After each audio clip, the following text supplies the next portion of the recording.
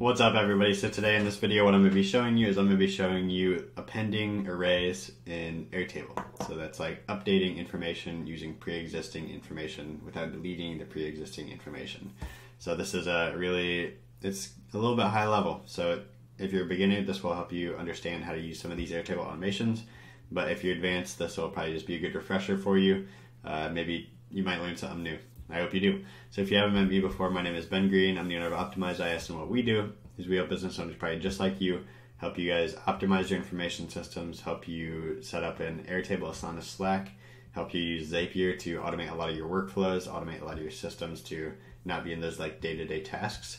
So if you're interested in any services, if that sounds good to you, you could check out the link in the description, request a consultation from me or someone on my team. But without further ado, we'll get right in the video now. So in here, the use case that I heard of was in the Facebook group, the Airtable community group, which you can see up here, was somebody had basically in a Google Sheet, they had like participants in an event, and basically they wanted to add a new participant, mark them as attended in this context field right here. So they wanted to keep Jane Doe, but they also wanted to maybe add Ben Green. So I'm going to show you how to do that with this automation. So what the context sheet would look like is it would just look like something like this. It'd probably just be like, we'll delete all these, but maybe if this was for any event, there'd be, this is the event ID, which you would need to make sure it matches up over here. So we'll add this here. So event ID goes right there. And then to make this match up, Ben Green, Jane Doe are in the first one. So gonna move that one down there. So we have two people in event one, and that is Ben Green, Jane Doe. And the reason why this is important is because this is how it's going to be entered in here. You're going to be entering a new participant in each line basically, and this is, you're going to be essentially, for everybody in event one, these two over here are going to become an array, but at different times, which is kind of the cool part with this. So then we'll have Ben Green and Jane Doe again, just copy and paste those down here. So now we can get started. So basically what you want to do is you first want to have a new row is created in this Google Sheet over here. So this new row is created, and now what we want to do is, based on this row, we need to find the Airtable record that matches this event. That way we know which one to update. So if we come in here and we need to find event one, then it'll know to update this context. So what we can do is we can say in Airtable, come over here and create a new automation, and this will be example update. So the new automation, and so when a row is created in Google Sheets, select your Google Sheet, connect your new account if you haven't added one yet, but so select your sheet, now select your worksheet, and then run the test, and then after that runs successfully, click done, then click add action, then click, this is important, here you want to click find records, because first you need to find the record that matches that event ID. And so we're going to be searching in the events table, and we're going to be searching where the event name contains, and this is something that, this is a new automation, so most people don't know about this little thing over here, but this little gear over here, you can change this to dynamic.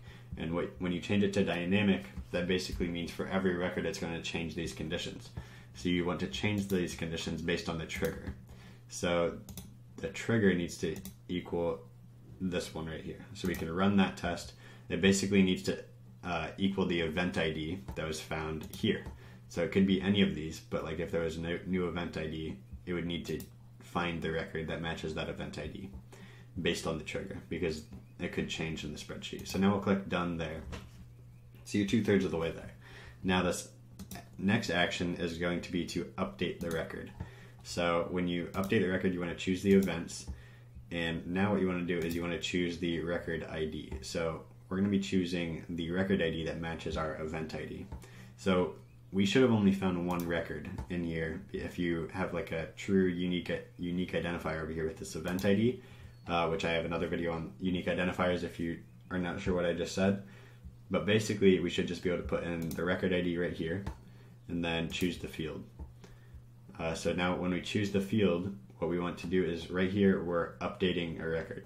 So we want to choose contacts, And now what we want to do is when we want to update this, we want to come in here and click the plus, and we want to choose the, we want to insert information from the find records. So this is where you're going to be appending the data.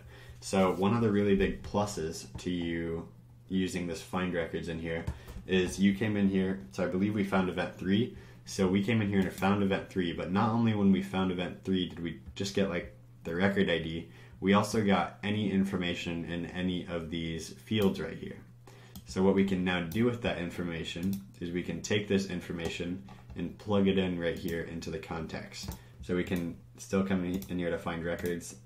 So we want to come down here to contacts, continue through the contacts, and make a list of these record IDs. So we can insert those record IDs there, and now we can put a comma. So you can see there's like no spaces in here either before or after this. So I put a comma there, and so now this is where you append it. So you have your data that was pre-existing in there in the contacts field, but now you're going to insert the new data in here. So the new data in here for maybe record 3, or basically you just be coming back up here to your initial trigger to get the new person.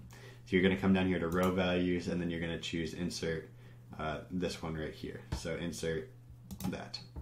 And so now you can click run this test. Test failed, of course. So it looks like what the issue is in here is we have, you know, great test data in here. So for these events, I'm going to be showing all new data in here.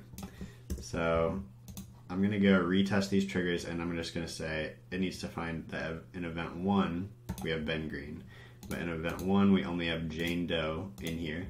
So now to add somebody to that, what we need to do is we need to come up here and test this again. So test that new row in Google Sheets. So maybe that one again, right here. So we'll test that now. So test that out because I think it recognizes that first row as headers. Then we can test this find records right here. So we can go find that one right there with Jane Doe. And now what we should be able to do is we should be able to test this, and it adds them right there. So there's a little bit of a hiccup there with having pre-existing data in here that didn't match what it was trying to find from the Google Sheet. But using this right here, you can append the data like you just saw. So I hope this was helpful. Again, the takeaway there when I was troubleshooting that was I needed to have just one, the new record in here could not already exist in here. And so I believe it was trying to add Jane Doe, Jane Doe to an event that already had Jane Doe in it, which is kind of confusing.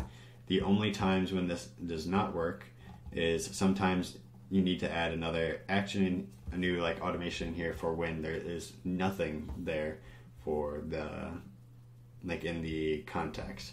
So this is really good at appending, but if you want to learn how to do this when there's like no pre-existing contacts in there, throw a comment in the comment section. I'd love to hear your feedback, but this should at least show you how to append this right here. And you can do the same thing if you had like a multi-select, or if you had a, like if you just wanted to append a long text or single line text field, you could do the same thing across the board.